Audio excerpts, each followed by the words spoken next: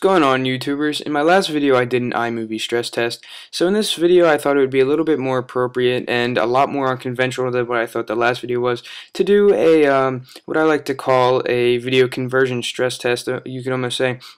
But what I'm going to be doing in this video is pretty much I'm going to be converting two videos in a comparison: Mac Mini, the 2011 Mac Mini of course, versus the 2010 MacBook Pro, which I've been using for all of my videos. So without further ado, let's go ahead and let's get started. And this is a lot, like I said, a lot more unconventional than I said before. I haven't seen this almost anywhere, but I am going to be using a 5-minute and 37 clip, and I'm going to be converting it to all sorts of formats. Well, not all sorts. I'm going to be converting it to two different formats, and I'm going to be recording the time, and I'm going to be speeding it up just like the last video, and we're going to be having comparison. So I'm sorry if it's real jumpy and back and forth, I guess you could say, because it's going to be like the same last video where I jump back and forth and I compare them. And of course there are going to be statistics at the end. So now we have the 5-minute and 37 clip converting to an XVID format, and you can see the Mac Mini performs very well even while using ScreenFlow to record the screen, and it's just flying by this. I think it ends up taking like 2 minutes to do this, and then you're of course going to see the MacBook Pro completely and probably utterly fail at doing this.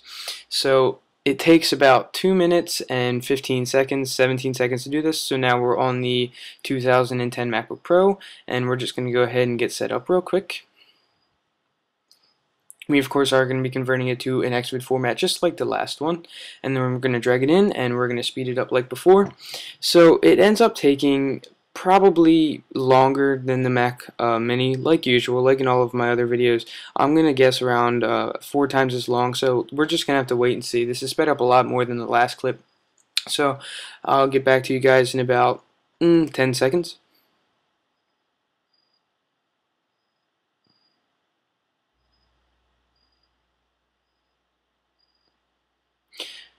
So it takes about almost 6 minutes, and this is relatively good for using ScreenFlow. I've seen worse on a lot of others, but now we're on the Mac Mini again, and this is just the true test because we are now converting to full 1080p on converting to an MP4 from a .mov while screen recorder is running.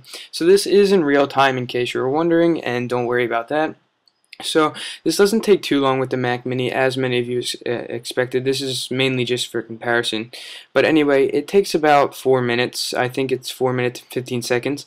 But yeah, it takes about 4 minutes, and then we're going to go ahead and jump over to the 2010 MacBook Pro just for comparison yet again, and then all of the statistics are going to be at the end of the video. Like I said a million times before, I just keep repeating myself. I know I'm so repetitive, but without further ado, let's go ahead and let's jump over to the MacBook Pro.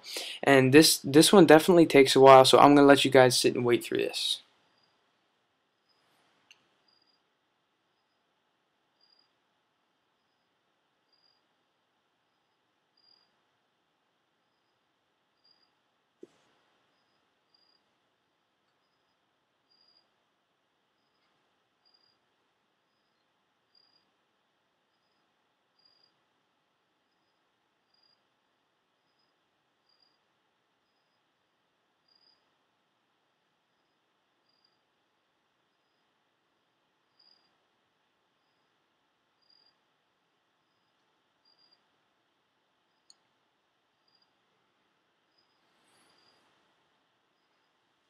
Okay, so it takes up just above 17 minutes, almost 18 minutes though.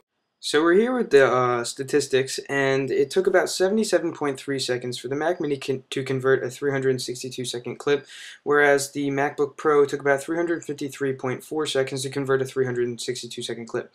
Now, this just supports my ratio theory, I guess you could call it, that the Mac Mini, of course, is going to be 4 times as fast as the MacBook Pro, because the MacBook Pro only has 1 core of processing power, whereas the Mac Mini has 4 cores, and this gave a 4.5 ratio. So this just goes ahead and supports my 4-core theory, I guess you could call it, for the Mac Mini.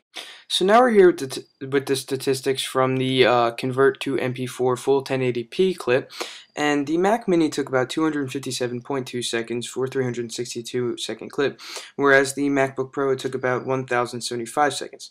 Now this gives a 4.2 to 1 ratio, which yet again supports my quad-core theory, I guess you could call it, which makes me firmly believe that, of course, obviously for most people it would be apparent that the Mac Mini has 4 times the processing power as the Intel Core 2 Duo MacBook Pro.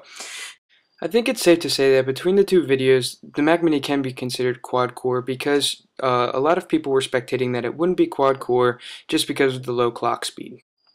Now guys, that concludes my test of the video conversion stress test, I like to coin the name of. So thanks for watching, and I really hope you enjoyed it. This is kind of a voiceover, and I'm not too good at voiceovers yet, so I hope you give me some slack. But anyway, thanks for watching, and if you like my content and would like to see some future videos on the Mac Mini and my review of it completely, then you can go ahead and subscribe. That would be great, and possibly give a thumbs up for the really crappy drawings I did for the math statistics. Alright guys, see you later.